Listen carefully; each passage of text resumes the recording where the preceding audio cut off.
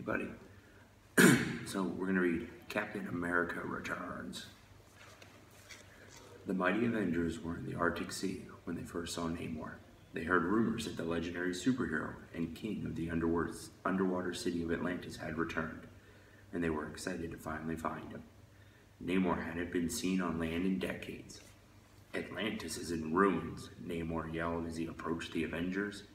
"The humans must have destroyed it. Because of that, I will take my revenge on all of you," Namor said as he leaped towards the heroes. The Avengers quickly realized Namor was no longer a friend. After Atlantis was destroyed, he must have become an enemy, and now they were forced to battle him.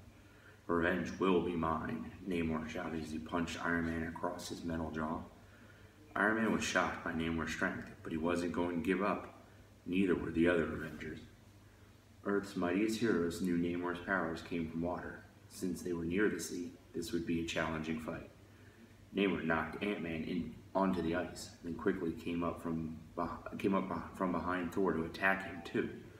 Just then, the Incredible Hulk used all his strength to deliver a mighty blow to Namor, instantly sending the King of Atlantis 100 feet away.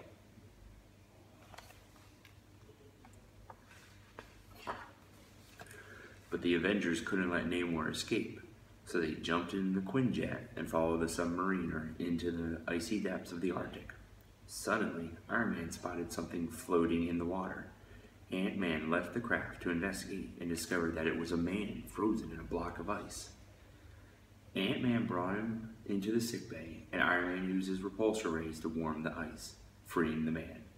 The Avengers were stunned at what they saw. They had just rescued the famed Captain America. The Avengers stared at Captain America in awe. Captain America was the ultimate hero and super soldier.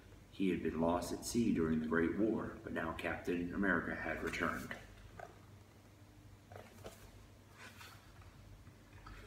"Do you know who you are?" Thor asked when Captain America woke up. Cap was alarmed at first. It didn't know where he was. "I think so," replied Captain America. "You're one of America's greatest heroes, Cap," Wasp said. "It has been a long time since the world has seen you. They missed you." "I feel so tired," Captain America said. "The ice must have put you in a deep sleep where you didn't age," Iron Man said. "It might take you time to adjust, but I'm sure you'll be back to your old self very soon."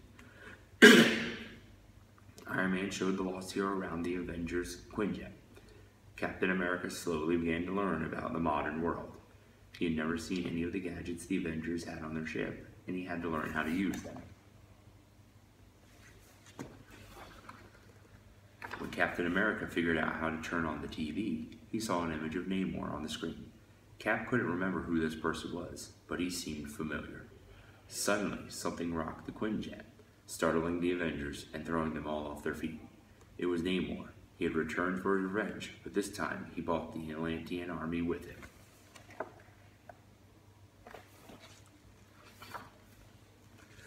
From the window of the Quinjet, the Avengers could see an armada of Atlantean soldiers swimming towards them. They were outnumbered. Like Namor, the Atlantean army became more powerful in water, and the Avengers had to get to land to weaken them. It was their only chance. The Avengers raced to land and fought long and hard, but there were just too many Atlanteans. Not even Earth's mightiest heroes could stop them all. And then, just as the battle appeared to be lost, a superhero who wasn't an Avenger stepped in. A red, white, and blue blur whizzed past the Avengers, knocking down one Atlantean after another. The Avengers realized it was a shield, the shield of the courageous Captain America. Now that Captain America was helping them, they could win the battle. Thor used his mighty hammer to defeat a battalion of Atlantean soldiers, while Iron Man, Ant-Man, and the Wasp fought against Namor and his men. Together they were able to drive off Namor and his entire army. Cap and the Avengers knew they could not have done it alone.